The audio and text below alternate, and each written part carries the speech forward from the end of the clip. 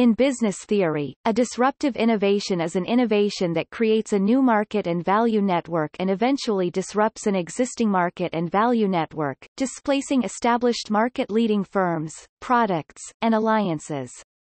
The term was defined and first analyzed by the American scholar Clayton M. Christensen and his collaborators beginning in 1995, and has been called the most influential business idea of the early 21st century. Not all innovations are disruptive, even if they are revolutionary. For example, the first automobiles in the late 19th century were not a disruptive innovation, because early automobiles were expensive luxury items that did not disrupt the market for horse-drawn vehicles. The market for transportation essentially remained intact until the debut of the lower-priced Ford Model T in 1908.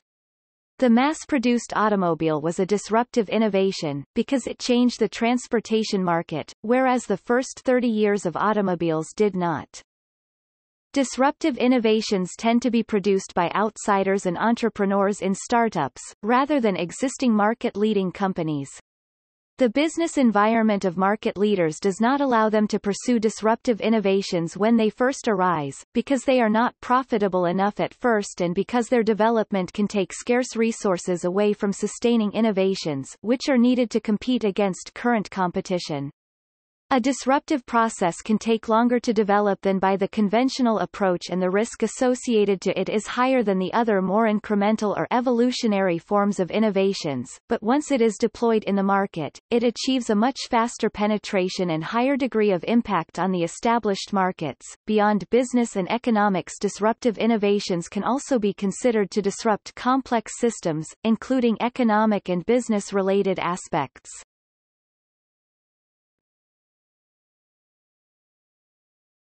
Topic: History and usage of the term. The term disruptive technologies was coined by Clayton M. Christensen and introduced in his 1995 article Disruptive Technologies, Catching the Wave, which he co-wrote with Joseph Bauer. The article is aimed at management executives who make the funding or purchasing decisions in companies, rather than the research community. He describes the term further in his book The Innovator's Dilemma. Innovator's Dilemma explored the cases of the disk drive industry, which, with its rapid generational change, is to the study of business what fruit flies are to the study of genetics, as Christensen was advised in the 1990s, and the excavating equipment industry, where hydraulic actuation slowly displaced cable-actuated movement. In his sequel with Michael E. Rayner, The Innovator's Solution, Christensen replaced the term disruptive technology with disruptive innovation because he recognized that few technologies are intrinsically disruptive or sustaining in character. Rather, it is the business model that the technology enables that creates the disruptive impact. However, Christensen's evolution from a technological focus to a business modeling focus is central to understanding the evolution of business at the market or industry level. Christensen and Mark W. Johnson, who co-founded the management consulting firm Innosight, described the dynamics of business model innovation in the 2008 Harvard Business Review article, Reinventing Your Business Model.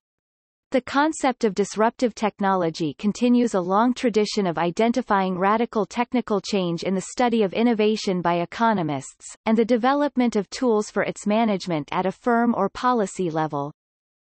The term disruptive innovation is misleading when it is used to refer to a product or service at one fixed point, rather than to the evolution of that product or service over time.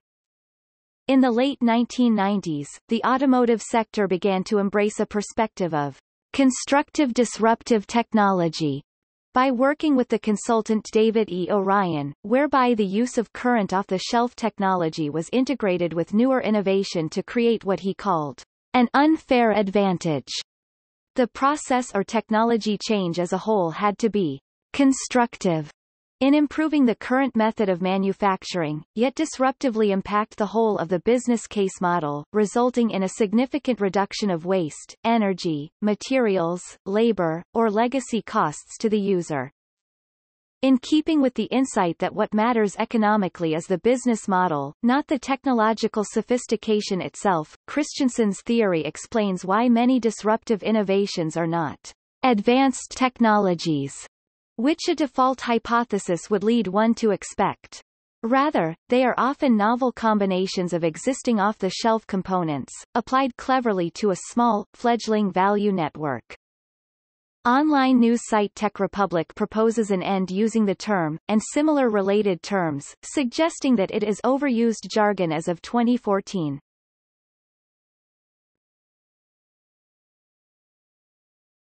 Topic. Theory. The current theoretical understanding of disruptive innovation is different from what might be expected by default, an idea that Clayton M. Christensen called the technology mudslide hypothesis.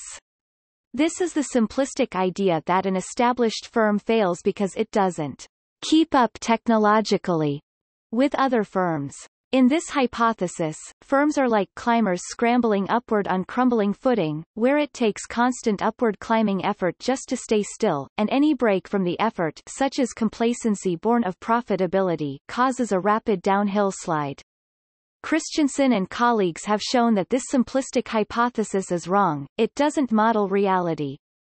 What they have shown is that good firms are usually aware of the innovations, but their business environment does not allow them to pursue them when they first arise, because they are not profitable enough at first and because their development can take scarce resources away from that of sustaining innovations, which are needed to compete against current competition. In Christensen's terms, a firm's existing value networks place insufficient value on the disruptive innovation to allow its pursuit by that firm. Meanwhile, startup firms inhabit different value networks, at least until the day that their disruptive innovation is able to invade the older value network. At that time, the established firm in that network can at best only fend off the market share attack with a Me Too entry, for which survival, not thriving, is the only reward. Christensen defines a disruptive innovation as a product or service designed for a new set of customers. Generally, disruptive innovations were technologically straightforward, consisting of off-the-shelf components put together in a product architecture that was often simpler than prior approaches. They offered less of what customers in established markets wanted and so could rarely be initially employed there. They offered a different package of attributes valued only in emerging markets remote from, and unimportant to, the mainstream. Christensen argues that disruptive innovations can hurt successful, well-managed companies that are responsive to their customers and have excellent research and development. These companies tend to ignore the markets most susceptible to disruptive innovations, because the markets have very tight profit margins and are too small to provide a good growth rate to an established, sizable firm. Thus, disruptive technology provides an example of an instance when the common business world advice to focus on the customer, or stay close to the customer, or listen to the customer, can be strategically counterproductive. While Christensen argued that disruptive innovations can hurt successful, well-managed companies, Orion countered that constructive integration of existing, new, and forward-thinking innovation could improve the economic benefits of these same well-managed companies, once decision-making management understood the systemic benefits as a whole. Christensen distinguishes between low-end disruption, which targets customers who do not need the full performance valued by customers at the high end of the market, and new market disruption, which targets customers who have needs that were previously unserved by existing incumbents. A low-end disruption occurs when the rate at which products improve exceeds the rate at which customers can adopt the new performance. Therefore, at some point the performance of the product overshoots the needs of certain customer segments. At this point, a disruptive technology may enter the market and provide a product that has lower performance than the incumbent but that exceeds the requirements of certain segments, thereby gaining a foothold in the market. In low-end disruption, the disruptor is focused initially on serving the least profitable customer, who is happy with a good enough product. This type of customer is not willing to pay premium for enhancements in product functionality. Once the disruptor has gained a foothold in this customer segment, it seeks to improve its profit margin. To get higher profit margins, the disruptor needs to enter the segment where the customer is willing to pay a little more for higher quality. To ensure this quality in its product, the disruptor needs to innovate. The incumbent will not do much to retain its share in a not-so-profitable segment, and will move up market and focus on its more attractive customers. After a number of such encounters, the incumbent is squeezed into smaller markets than it was previously serving. And then, finally, the disruptive technology meets the demands of the most profitable segment and drives the established company out of the market. New market disruption occurs when a product fits a new or emerging market segment that is not being served by existing incumbents in the industry. The extrapolation of the theory to all aspects of life has been challenged, as has the methodology of relying on selected case studies as the principal form of evidence. Jill Lepore points out that some companies identified by the theory as victims of disruption a decade or more ago, rather than being defunct, remain dominant in their industries today, including Seagate Technology, U.S. Steel, and Bucyrus. Lepore questions whether the theory has been oversold and misapplied, as if it were able to explain everything in every sphere of life, including not just business but education and public institutions.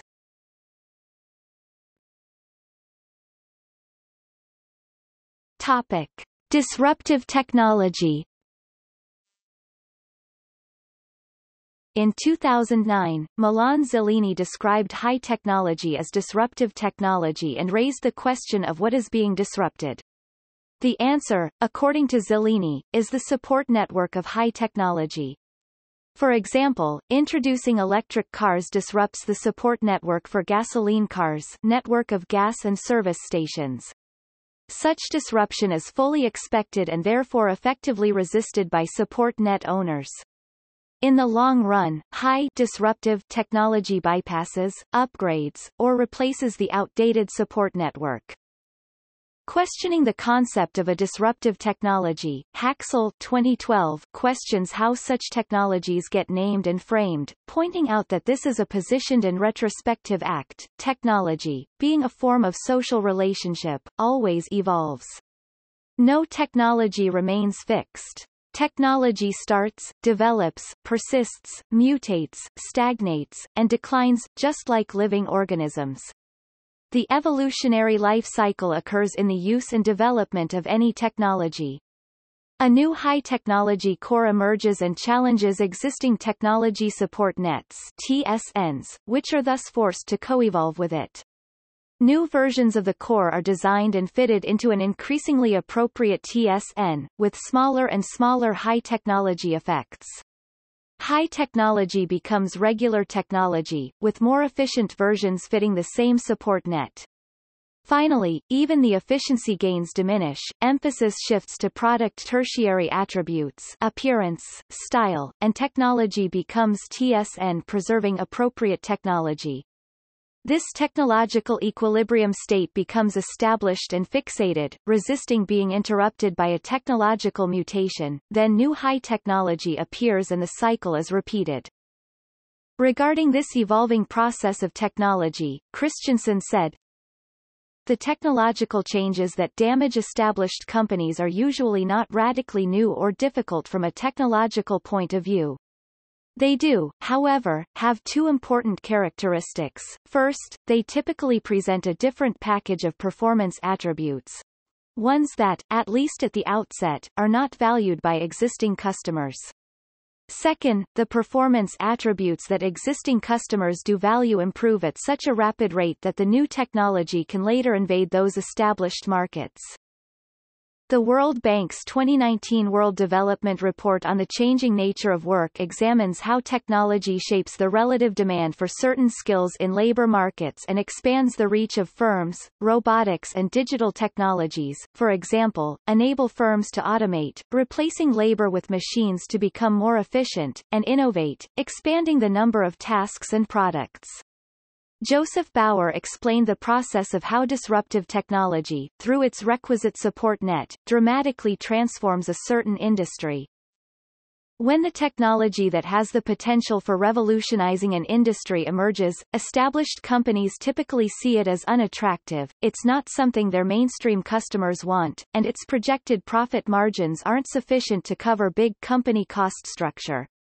As a result, the new technology tends to get ignored in favor of what's currently popular with the best customers. But then another company steps in to bring the innovation to a new market. Once the disruptive technology becomes established there, smaller-scale innovation rapidly raises the technology's performance on attributes that mainstream customers value.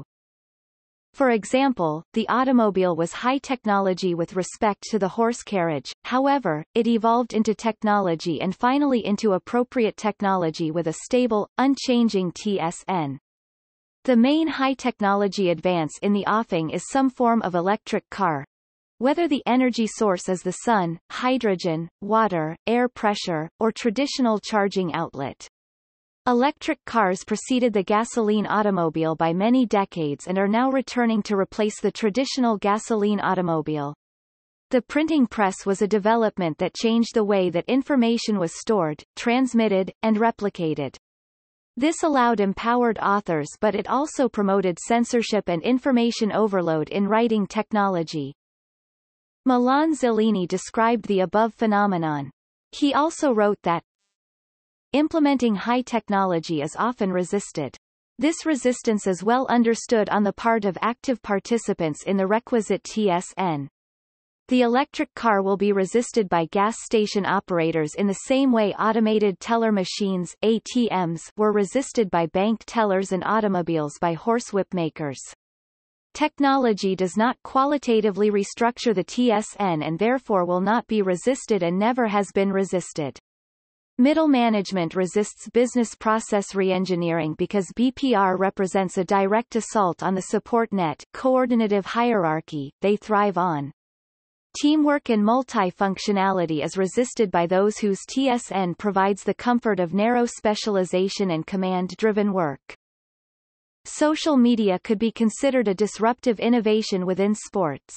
More specifically, the way that news in sports circulates nowadays versus the pre-internet era where sports news was mainly on TV, radio, and newspapers. Social media has created a new market for sports that was not around before in the sense that players and fans have instant access to information related to sports.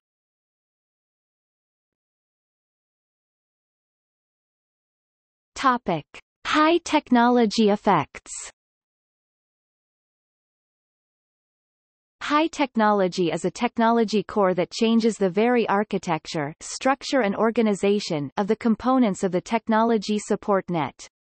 High technology therefore transforms the qualitative nature of the TSN's tasks and their relations, as well as their requisite physical, energy, and information flows. It also affects the skills required, the roles played, and the styles of management and coordination. The organizational culture itself. This kind of technology core is different from regular technology core, which preserves the qualitative nature of flows and the structure of the support and only allows users to perform the same tasks in the same way, but faster, more reliably, in larger quantities, or more efficiently. It is also different from appropriate technology core, which preserves the TSN itself with the purpose of technology implementation and allows users to do the same thing in the same way at comparable levels of efficiency, instead of improving the efficiency of performance. As for the difference between high technology and low technology, Milan Zellini once said, "The effects of high technology always breaks the direct comparability by changing the system itself, therefore requiring new measures and new assessments of its productivity.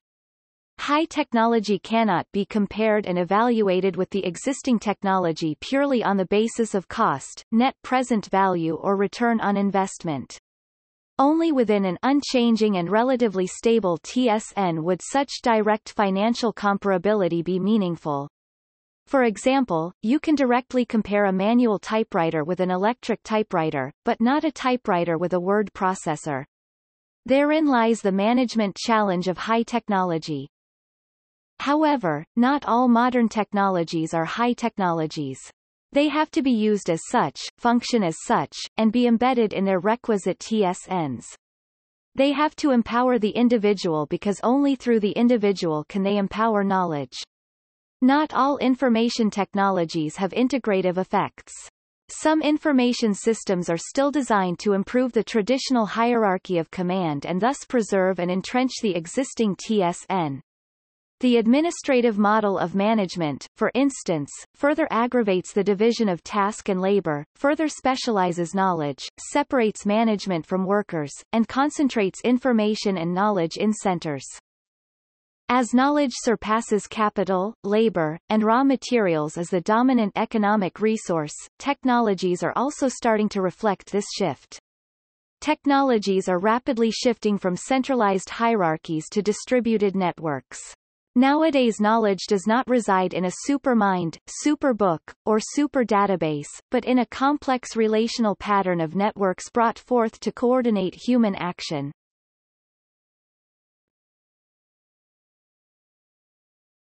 Topic. Example of disruption.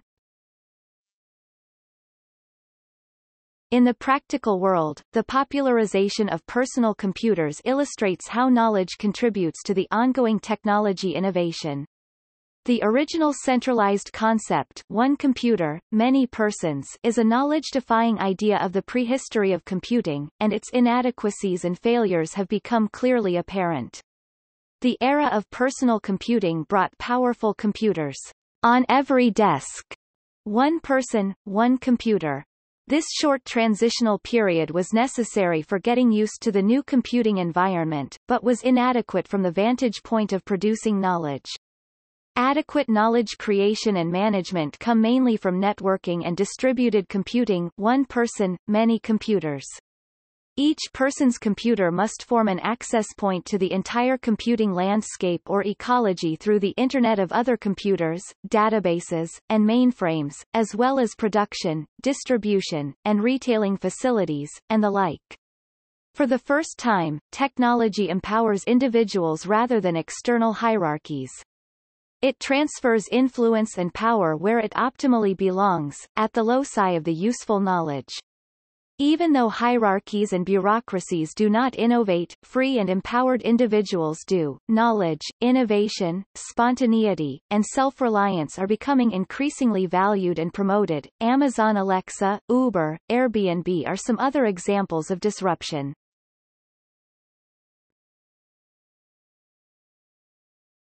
Topic. Examples.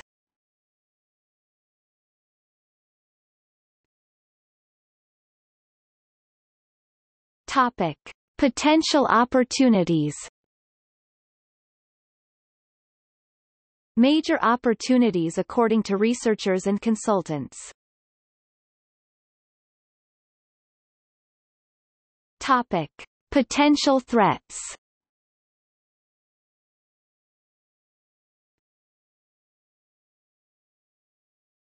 Topic.